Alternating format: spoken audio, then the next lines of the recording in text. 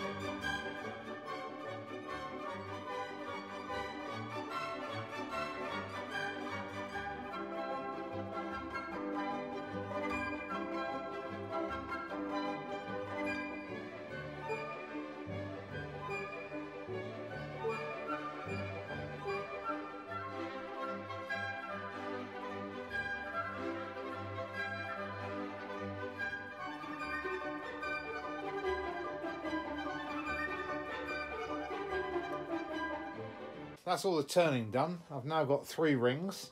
I could almost get into making bracelets, look. Will my hand fit in there without breaking it? Yay! Look, I've got a bracelet now. Or a whole set of bangles of different sizes. No, I'm kidding. Take that off without breaking it. Ooh, got my hand stuck now. Damn it. Aha. Jackpot. Right, so I've got all the turning done. There's my base. Not brilliantly tidy at the moment. I'm going to clean that up later. I've got all the sides to clean up. I'm going to do that on the sander, even it all out, so that circle is dead centre. Take a few mil off this side, a couple of mil off that side.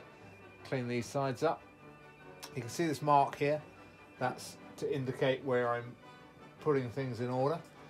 Another little mark on there. I've opted for the fatter circle at the bottom.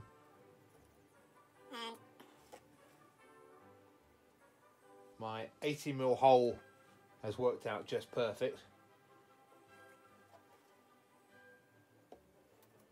Gluing them together is going to be fun. It's going to be even more fun for my gilder trying to gild these rings whilst it's been glued. Because if I get them gilded first as sort of bangles and then try gluing them, a little bit of the glue's going to spill over onto the gilding. I know it will, because I'm sloppy with my glue, and that'll ruin the gilding. We don't want that to happen, do we? So that's all those in line. There's my vase. Will she go in? She will. Vase. Sorry, not vase. There we go. So that's what it's going to look like. Reposition my camera a little bit for you. Lots of tidying, lots of cleaning up to do. I'll come back to you when I've finished sanding.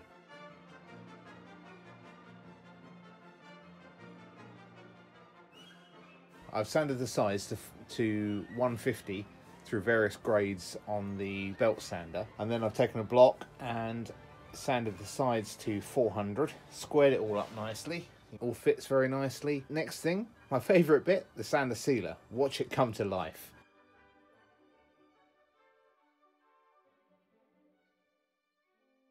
Then I've got to denib the sander sealer, put some wax on and glue it all together. Hopefully successfully and all in line. Glued.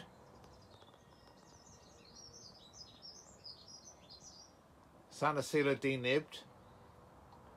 Glued together.